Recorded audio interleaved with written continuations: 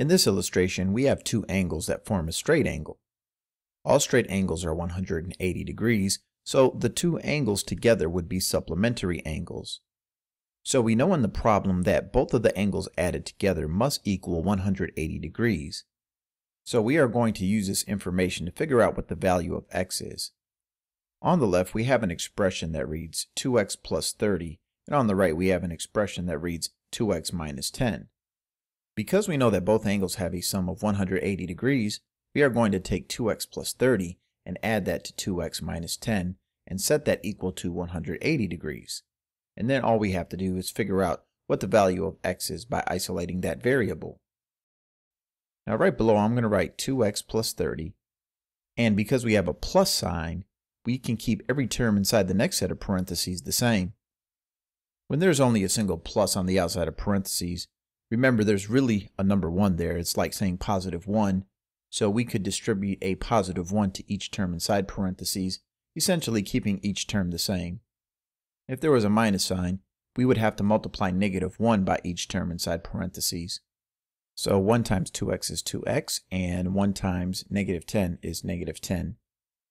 And this whole expression is still equal to 180 degrees. The next thing that we are going to do is combine like terms. So we can combine the 2x to this 2x, giving us a sum of 4x. And then we can combine the 30 with the minus 10, and 30 minus 10 is a total of 20. So now we have the equation 4x plus 20 is equal to 180 degrees. The next thing that we have to do is isolate our variable. So we are going to start by subtracting 20 on the left and moving it over to the right side of our equation. And we have to do the same thing on the right that we did on the left, so we balance out our equation. So on the left, all we have remaining is 4x, and on the right, we have a total of 160. Because our goal is to have 1x at the end of our equation, we are going to take the number 4 and divide it by itself, because anything divided by itself is one whole. And we have to balance our equation, so we have to also divide the other side by 4. So on the left, 4 divided by 4 is 1, and that leaves us with 1x. And on the right hand side, we have 160 divided by 4, which is 40. So we know what the value of x is, but notice in the problem they are asking us to also find the measure of each angle.